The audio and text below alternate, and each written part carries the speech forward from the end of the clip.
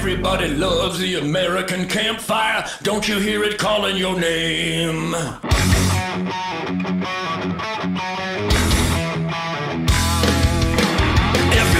loves the American campfire. Don't you hear it calling your name? Everybody loves the American campfire. Go ahead and fan the flames. All right, so what do you think is going to happen next in the States? Are things on the upswing? Absolutely, because of the level and the consistency of treachery and oath violating by my government, where the Joint Chiefs of Staff, the most powerful military leader in America, actually has a cozy relationship with the communist Chinese military. And he actually called him on tape and said, if my government plans anything against you, I'll call you and warn you. So that's just one example of, I could keep you here with thousands of them. The treason, the dishonesty, the cultivation of the worst violent crime wave ever by letting rapists and murderers and child molesters and carjackers and home invaders, they're letting them out in all the Democrat cities. Perfect, because now people who weren't involved until their uncle got bludgeoned to death for his Buick, or until Aunt Edna got raped and hit with a baseball bat by a guy that the Democrat DA let out after beating people with baseball bats. By the way, if you beat somebody with a baseball bat, I guarantee if you're let out of the cage, you're going to beat somebody again with a baseball bat. That's not a hunch. That's not a Ted Nugent wild assumption. It's proven by all the crime reports. My point being is that this is a glorious time in America, because the devil is so stupid and so cocky that he is in the open in a public arena offending good people every hour of every day. And so, yes, there is a huge wake up happening in America. We are going to kick these Democrat, liberal, Marxist ass in the midterms. We are finally realizing that when you take the oath to the Constitution, the very foundation of this greatest quality of life in the history of the world, I'm convinced, until the Democrats created feces and needles homeless capitals. It's hysterical. You know, there wouldn't have been a One Flew Over the Cuckoo's Nest episode quite stupid as this one. So it's waking people up, and they're starting to realize, my God, these Democrats, they're dishonest as hell. Their policies are destroying everything they touch. They're creating violent crime waves. They're importing jihadists through our southern border. They're using our tax dollars to fly them all over the country and put them in our neighborhoods without warning us. An illegal invader in America can get on a plane using their arrest warrant as ID. I mean, again, I could go on and on. When you question my wide stroke of a wide brush, it's because you're not paying attention. Fortunately, I am paying attention, and so are a lot of Americans. And when you realize that the Democrats have their dream is gun-free zones. They have eliminated by signs and documents that these areas are gun-free zones. And in every instance where the most innocent lives are lost, and again, the statistics are easy to find and irrefutable, where the most innocent lives are lost, in every instance, it's in a Democrat dream of a gun-free zone, because all the victims are unarmed and helpless by force. And the evil people they keep letting out of their jail cells have a field day in gun-free zones. And here's the horror. These Democrats see that their gun-free zones are where the most innocent lives are lost, and then they go nuts trying to create more of them. Well, about gun control, I will say, having moved to New Zealand, they understand I'm not anti-gun per se, but I don't think everybody should have one.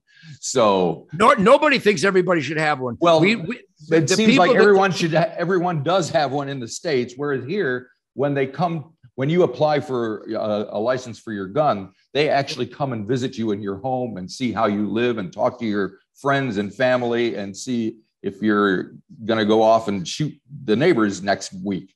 You know, yeah, well, you have a good time in New Zealand with that. You make sure that some man comes to your house and see if you qualify to defend yourself. I pity. We don't and have by the way, murders here, but you're not paying attention, Marty. Where all of our murders and all of our repeat crime happen is in Democrat-controlled urban areas where they keep letting out people who shoot each other. In New Zealand, people respect each other. And I suspect if you shoot somebody in New Zealand, you will never be allowed to go shopping with the people again. Well, in America, they keep letting them out. They keep letting them out. They won't even prosecute them when they see them burning down buildings and shooting each other.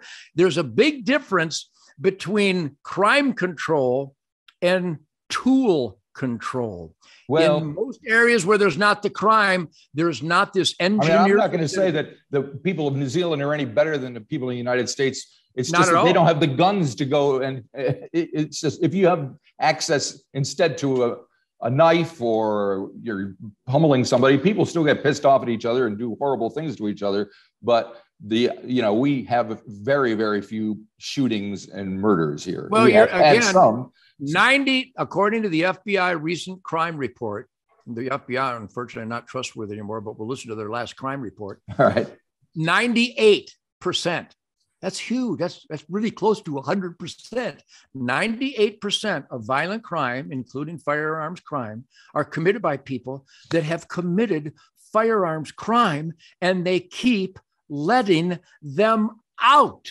If they stopped letting them out, we would have fewer shootings than New Zealand in about 4 months. But you already have, the States already has more people in prison than pretty much any other country in the world. How can they, what are you going to keep doing? Just lock everybody up?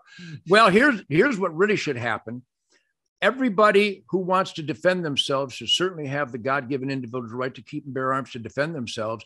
And instead of people being brainwashed that they should be unarmed and helpless, and I'd give you thousands of examples, that when someone comes and breaks in your house, that person should be shot dead so he never breaks into someone's house again. When someone is about to rape that lady, she should fill him full of lead so he's never able to rape anybody again. It's so simple. We have cultivated a subculture of violent crime mindset.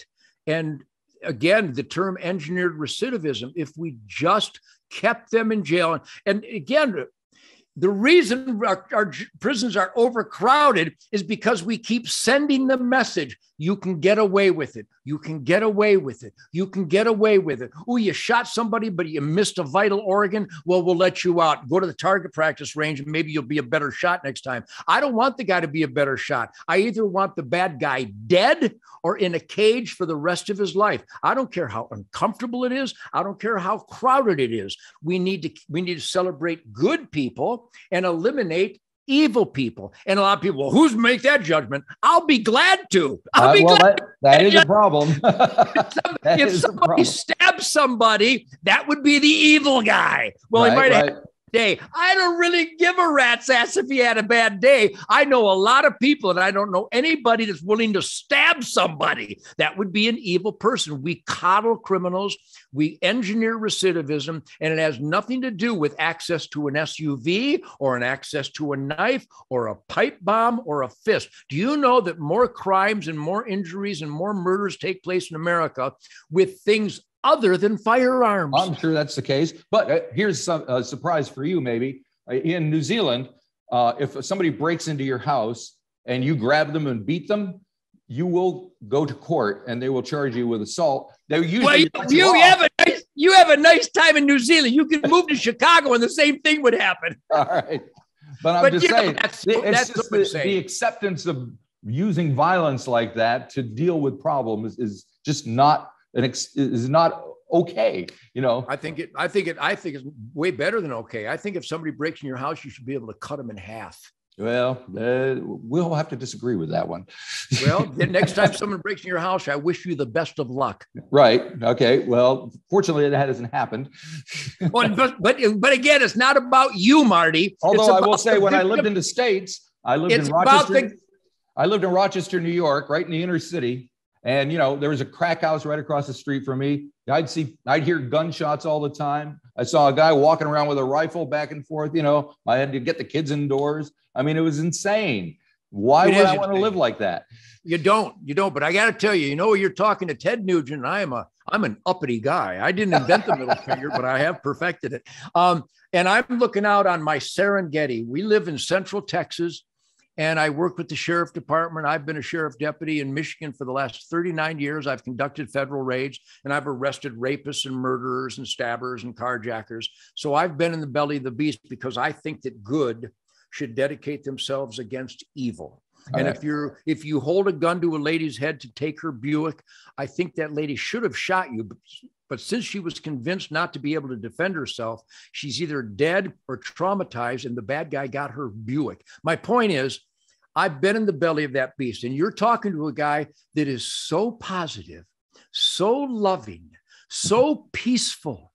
I have beautiful grandchildren. I just hugged my wife to the point where once again she went, okay. I snuggle. I actually spooned my dogs. I went out this morning and I checked my trap line. I trapped fox and coyotes and bobcats and coons and possums and skunks to mitigate disease spread and keep the wild grounds healthy and balanced. So I am the most loving guy you'll ever meet. But I so love life that when I see a rabid dog, I'm going to shoot him. That's not violent. That's securing peace. No, of course. It's securing healthy conditions. So don't be very careful that a lot of these liberal, and I don't think you're a liberal, I don't know you that well, they'll go, Nugent thinks violence is the answer. Well, here's one for you. You Pearl Harbor me, I Nagasaki you. People go, well, that's outrageous. Yes, it is outrageous, because if you Pearl Harbor me, I will Nagasaki you. This is perfect. It's called the ballet of good over evil. And sometimes when Old Yeller brings you your slippers in the newspaper, you give him a smooch and a biscuit. But when Old Yeller foams at the mouth, you got to cut him down. That's life. It's how life works. All your chickens are dead that you ate. All your leather cows are dead. All the animals that live where your home now exist, you paid someone to slaughter every one of them. And that's good. That's fine, because you have a right to live, and nature can move over as long as we keep balance and we maximize not only our habitat, but the habitat of wildlife, because that's where quality air, soil, and water comes from. And I'm just a guitar player, and I figured that out all by myself. Yeah, I never went to college. I was too busy learning stuff. And being clean and sober for 73 years, my radar picks up accurate information. So I hope you're enjoying this dialogue, even though absolutely. I turned it into a monologue, but it's because I'm passionate about my freedom. Right. I'm passionate about my right to defend myself. And if my court system is going to so fail me that I might run into a stabber or a shooter or a carjacker, shooting guns is fun. All right. All right. Now, to wrap things up, I just got to ask you, if you ran into this guy today, what would you say to him? I'd probably give him a big smooch right in the lips and go, you are a wild son of a bitch. I love your attitude, young man. Well, here's the best answer to that. My drummer, Jason Hartley, is just amazing. I hope everybody in New Zealand picks up our Ted Nugent Detroit muscle. Marty, it's the real McCoy. All right. We're so proud, but we were jamming. We were playing these outrageous, high energy, fun, throttling songs. And everybody's working up a sweat, and everybody's going, my God, that was outrageous. Where'd you go to the F sharp? Where'd you come up with that? And I did. And I said, Greg, F sharp. It's just this outrageous jam session. But Jason, he's over there sweating. He goes, God damn. If the 20-year-old Ted Nugent showed up today, you'd kick his ass. So being clean and sober for 73 years and celebrating good. Right. Being the best that you can be, surrounding myself with the best that they can be, which describes everybody. You've dealt with Linda, my management, Doug, my wife, my children, my sons, my daughters, my grandkids, my brother, my sister, my farming buddies, my hunting buddies. You'd think, you wouldn't think, if you followed me around for any period of time, you'd go, that's a perfect life. All right. There you go. Positive. We do charity work for all these terminally ill children. We do charity work for wildlife habitat. We do charity work for all these soldiers and sailors and airmen, Marines families who sacrifice for our American dream. And I'm surrounded by people that are so generous and so giving. We just calculated, I'm not bragging because it's really not me, but we just calculated. I do an assembly line every day. And I sign guitars and bows and arrows and guns and bullets and skulls. I'm the only guy that signs skulls to raise money for charity. I do an assembly line every day, including these hats. If people, I think we've got a few people in New Zealand that have. Oh, there you go. Yeah. At Pt.2.com, I autograph these hats, and we donate all these different things to the. We have calculated that Ted Nugent's signature, just the old greasy goofball guitar player from Detroit, by signing this assembly line of weaponry, all this neat stuff. I have all these Ted Nugent zebra arrows, and I'll sign them, and I'll donate them, and people will pay $1,000 for an arrow. Oh boy! It's because they're generous and they care, right? And they're ripped. Right.